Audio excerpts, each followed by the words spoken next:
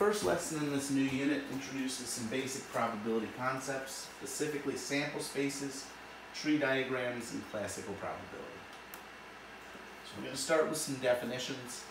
Basically, for definitions, I want you to understand them in context, so they're going to come up later in this unit. It is important that you know and understand these definitions, but I'm never going to ask you them as test questions to find this word. So it is important for you to write these in your notes possibly if they're things that you have trouble remembering, but as long as you understand them in context, really they'll be smaller parts of larger problems. So, in general, a trial or probability experiment is any process with a result determined by chance. Some examples would be flipping a coin could be a probability experiment. Turning on some chemical under a Bunsen burner and seeing how many seconds until it boils could be a probability experiment. You can phrase things a lot of different ways. The key thing is that chance determines the result. The outcome is each possible result for a trial. So the possible results for my turning on the Bunsen burner could be it boils in 1 second, it boils in 2 seconds, all the way up to it never boils. So I can list all the possibilities out if I had infinite time, but normally you have something simple like flipping a coin where the outcomes are either heads or tails, and those are the only two possible outcomes. Whereas we look in future slides, we're going to talk about rolling a six-sided die and what the possible outcomes are there. The sample space is the set of all possible outcomes for a trial, and an event is a subset of outcomes from the sample space. So when I talk about a subset of outcomes, for my Bunsen burner example, a subset would be, say, boiling in under 2 minutes. And that would include all the numbers less than 2 minutes. If we rolled a single die, so we have a regular die that you would use for any board game, Monopoly, that kind of thing. It's labeled 1, 2, 3, 4, 5, 6 on the 6 different sides of the die. If we do one trial with the die, what that really means is we pick up the die, we roll it, whatever we get, we record, and that's the outcome of the trial. So an outcome could be, for instance, the die landed on the 3. How could we define the sample space for this experiment? So the sample space should be every possible outcome. Here we saw one possible outcome is landing on the 3. All the possible outcomes are really listed up here. Any of these numbers could be rolled. So in the sample space, we're going to put this brace, which is part of set notation. List 1, 2, 3, 4, 5, 6, and then a brace to end it. I will say that sometimes when you're starting to get used to how to enter things in this unit, things are going to be frustrating. Using the math type in order to get subscripts and have the answers match what they want is going to cause some confusion when you first do these homework sets. So don't be afraid to use the Ask Your Teacher, but just understand that you do want to get down their formatting because I'm choosing questions from the homeworks to put on the tests. So work through it, make sure you understand how they want these answered, but it is a little confusing how to use subscripts and such when you're answering these questions. That said, here we're going through some possible simple events and trying to find what numbers in the sample space would count for that. So if we had the event, roll an even number, and that was our event marked A, what things in the sample space would count as rolling an even number? Well, 2's even, 4's even, and 6 is even. So within this event, I'd write 2, 4, 6. Event B is roll a number less than 5. For less than 5, it's these numbers. So I would include 1, 2, 3, and 4 in the event rolling less than a 5. For roll a number divisible by 3, that would include 3 and 6, so those would be listed divisible by 3. And finally, the event roll of 4 only includes one thing, the 4. It's possible you could make up an event that includes none of the things. If you, for instance, said what's the probability, what events in the sample space count as rolling more than a 10? Well, none of them do. It's possible that you have an empty set here. It's also possible that you have something that includes all the numbers. If you said what numbers or what events in the sample space count as rolling less than a 10? Well, 1, 2, 3, 4, 5, and 6 would all count. So really what these events are bounded by, at most it includes everything in the sample space. at least it includes nothing in the sample space. Here are those done out, what different events from the sample space fit into these defined events. So again, this is how the answer would be written if I was trying to type it in the Cengage. In classical probability, if all the outcomes were equally likely, which is a big if, we're definitely going to do most of the stuff within this unit in situations where everything is not equally likely.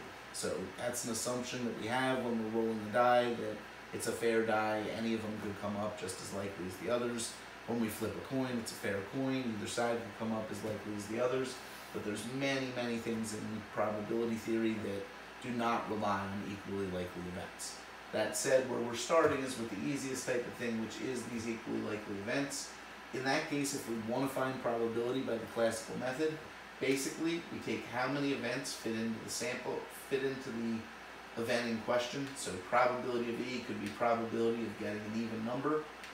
This is how many things fit into it being an even number. So really when I say how many, if an even number would be numbers 2, 4, and 6, 3 is the n of E. How many things fit into being an even number? N of S means how many elements are there in the sample space. We know in the sample space there's 1, 2, 3, 4, 5, and 6. So if we tried to find the probability of even, it would be 3 of the events count out of 6 of the events total. If I put that in my calculator, 3 divided by 6 would give me 0.5, saying there's a 50-50 chance we roll an even number. So basically we're dividing the number of outcomes that fit our event by the total number of possible outcomes. So roll an even number, 2, 4, and 6 count out of the 6 possible outcomes. 3 divided by 6 gives me 0.5. When I'm rolling a number less than 5, there's 4 things that fit. 4 out of the 6 possible outcomes would reduce to 2/3 or 0.67. Roll a number divisible by 3 has 2 possible outcomes. So I take those 2 events out of the 6 total. 2 divided by 6 reduces to 1/3 or 0.33. Finally, if I am trying to roll a 4, that's only 1 out of the 6 things. 1 out of 6 reduces to 0.17. So here is each of those showing the division where it's how many things fit within the event. Here we have 3 elements that fit, that's why 3 is the top. Here we have 4, that's why 4 is the top. Here we have 2, that's why 2 is the top. And here we just have 1, that's why 1 is the top. Each time it's out of the whole sample space, so each of these fractions is out of 6, because that's how many things are in the fully listed out sample space. Each time you try and reduce the fraction, which can be done in each of these. A reduced fraction will be marked correct, or you can put in your calculator and get it in decimal form. Just make sure that you're rounding it to whatever they're asking for rounding. So we will have to understand a number of different terms. We're going to go over them here loosely. You're going to see some of them used. We're going to go over them again in 4.4. Basically, this is just a soft introduction to their ideas. So where we're going to begin is with the intersection. It can be referred to as A intersect B, A with a little upside down UB, or A and B. Really what it means is that both event A and event B must be happening at the same time in order for this to be true. If one or the other is happening, it does not count as the intersection happening. It only counts as an end statement if both things are happening at once. So if you say, what's the probability that somebody in the classroom is a female and wearing glasses? Doesn't count if they're just a female without glasses, doesn't count if they're a male with glasses. It's only female with glasses that counts towards that probability. Has to satisfy both the first and the second event. So in that case, A and B would be, A would be student is female, B would be student is wearing glasses. To satisfy the intersection, or A and B, they would have to be both. To satisfy the union, it can be one or either or both. So if I said, what's the probability that a student in my classroom is female or wearing glasses? You would count everyone who's female, you'd count everyone who's wearing glasses. You wouldn't want to double count anyone, so we're going to see a rule for that in a little bit, how we would make sure that the females wearing glasses aren't counted twice, but this is a more inclusive version. An and statement only counts if both are happening. An or statement or a union counts if one, the other, or both is occurring. Finally, the complement. It can be called a complement, not a, or a with this little c as the exponent. It includes everything in the sample space that's not a. So if I had all my students in front of me and I said, what's the complement of glasses? That would be anybody not wearing glasses. So if I knew the probability of somebody in the room wearing glasses, I could calculate what the probability of somebody not wearing glasses is by taking 1 minus that. Basically, that's the idea of the complement, is that it's everything else, where together they'd have to add to 100%. If I know 20% of my students are currently wearing glasses, I also know that 80% of my students are not currently wearing glasses. So that's just a general introduction. We're going to see how some of these concepts apply in different situations. So this first situation we're going to look at, we're given a sample space that says, here's all the events that can occur. Event 1, 2, 3, 4, 5, and 6. We count them as event A if it's event 1, 2, or 3. We count them as event B if it's event 1, 3, or 5. First thing we need to figure out is what counts as both A and B. A and B is an intersection question, so only events count if they appear in both lists. What appears in both lists is E1 and E3. So here, both A and B, I would list E1, E3. A or B or both. Well, in this case, I count everything in A, E1, E2, E3. I also count anything in B that wasn't in A. So I've already counted E1, I've already counted E3, but now E5 also counts. So if I was listing A or B or both, I'd list E1, E2, E3, E5. When I was listing not B, I'd want to look at B, and I'd want to compare that to the sample space. So in B I have 1, 3, and 5, which means 1, 3, and 5 are already accounted for. The ones that aren't accounted for are 2, 4, and 6. So not B would include E2, E4, and E6, everything in the sample space that's not included in B. So there's those events listed out. I could then use these events to find probabilities by using the classical formula. Next concept we're going to talk about is a tree diagram. So a tree diagram basically allows you to better see what probabilities occur if there's going to be multiple experiments performed. So when I say multiple experiments performed, this tree diagram in the corner is showing what happens if I toss a coin 3 times in a row. Assuming it's a fair coin that only can come up heads or tails, here are all the possible ways it could end up. First, I could either go to heads or tails. Second, I could go to heads or tails off that first toss. And third, I can go to heads or tails off those first 2 tosses.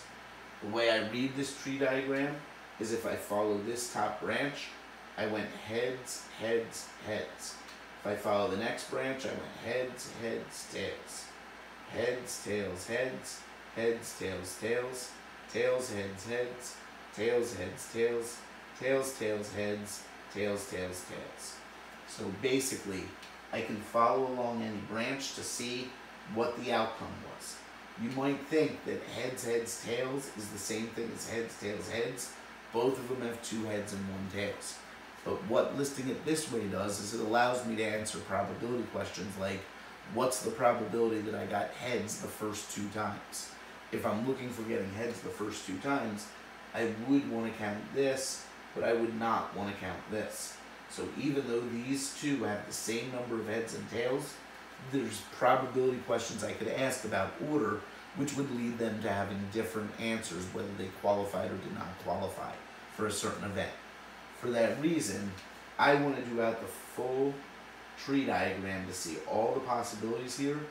That way I can write out each of them in my sample space, all the different ways that I could flip 3 coins. Here they are all written out, transcribed from this tree diagram. So it turns out that I have a listing of heads, heads, heads, heads, heads, tails, heads, tails, heads, heads, tails, tails, tails, heads, heads, heads, tails, heads, tails, tails, tails, heads, tails, tails, tails. So here is my complete sample space. The general idea is when you're given a task like I flipped a coin 3 times, tell me all the possible outcomes, it's easier to start by making this tree diagram.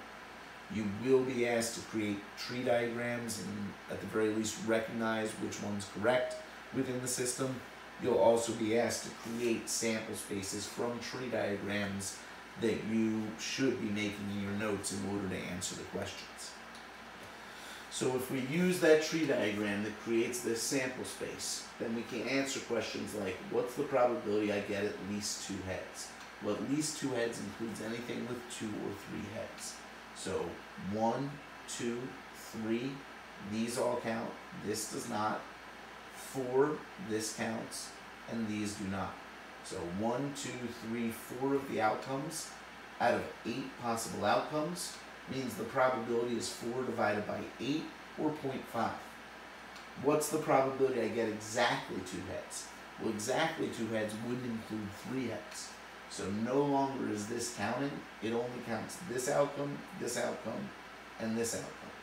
So it's 3 out of 8. 3 out of 8 would reduce to 0.375. What's the probability I get 2 heads in a row? Well, this has 2 heads in a row. It has it twice, really. This has 2 heads in a row. This does not, this does not. This has 2 heads in a row. No, no, no. So 1, 2, 3 outcomes out of the 8. Again, this would give me 3 divided by 8, or 0.375. What's the probability the first 2 tosses are heads? Only these 2 outcomes have the first 2 tosses being heads. So it's 2 out of the 8 possibilities, which would give me 0.25 as a probability. Finally, what's the probability exactly one of the first 2 tosses is heads? Here, both are heads, doesn't count. Both are heads, doesn't count. Exactly 1 counts. Exactly 1 counts. Exactly 1 counts. Exactly 1 counts. 2 tails does not count. 2 tails does not count. So it was all 4 of these in the middle. It's still out of 8 total. 4 out of 8 gives me 0.5. So here are those answers where it shows out which outcomes should be included in the probability calculation. Make a tree diagram for the following situation, then answer the probability questions that follow. A family has 2 children that are equally likely to be boys or girls. List the full sample space. So the first thing I would want to do is create my tree.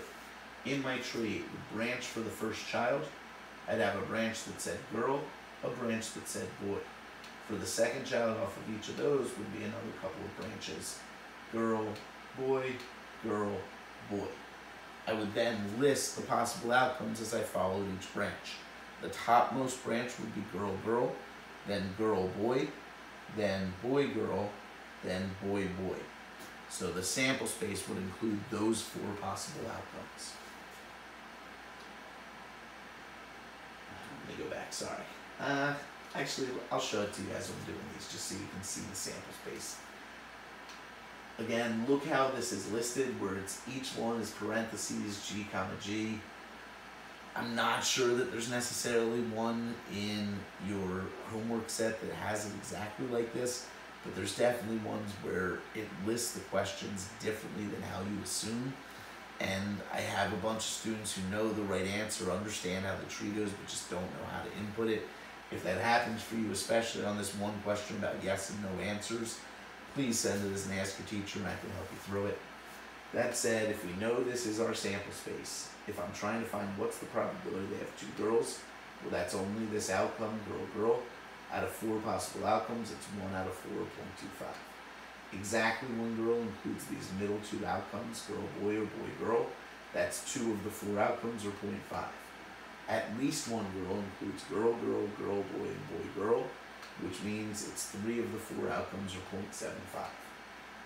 Less than 2 boys is the same exact thing as at least 1 girl.